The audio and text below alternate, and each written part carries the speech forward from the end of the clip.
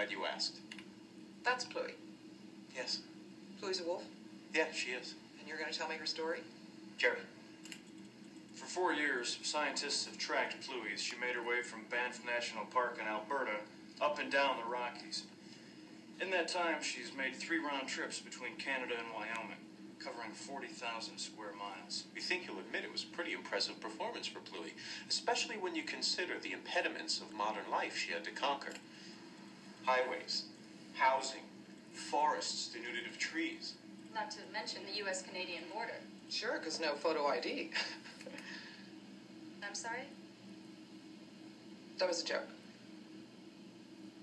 Why does Pluie make the trek? Because wolves have to breed with many packs in order to keep from becoming extinct. Really? If they breed among themselves, they'll eventually produce offspring that's genetically weaker, thus endangering their long-term survival. That helps explain Buckingham Palace. May we tell you what we propose?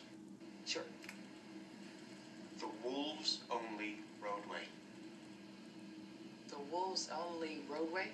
1,800 miles from Yellowstone to the Yukon Territory, complete with highway overpasses and no cattle grazing. An 1,800-mile wolves-only roadway? Pluie, you'll recall, had to... Hang on. How are you going to teach wolves to follow road signs? Our scientists are working on a plan. Yeah, but in the meantime, Pluie's going to get drunk and wander off the wolves-only road and end up eating my cat. We don't think that'll happen. I don't think this is going to happen. Perhaps we should... First of all, ranchers don't want wolves returned to the West. Ranchers are killers. No, they're not, and anyone who says it should take it back. Ranchers face the following conditions: falling stock prices, rising taxes, prolonged drought, and a country that's eating less beef. Ranchers want to blame something, and because they're ranchers, they want to fight something. I'd rather it be a wolf than us, so unless Pluie registers to vote... Pluie was shot and killed by a rancher in British Columbia last month.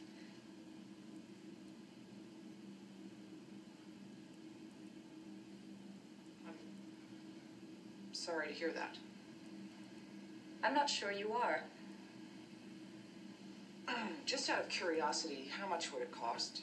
That's the beauty part. With contributions and corporate sponsorship, the cost to the taxpayer is only $900 million.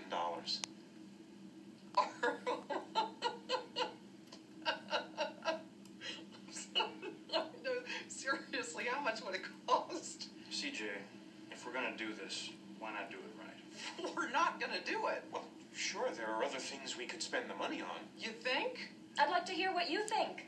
What's a better way to spend this money? $900 million? Another warplane? Another S&L bailout? How about we build the 9 best schools in the world? Let's move on to the grizzly bear.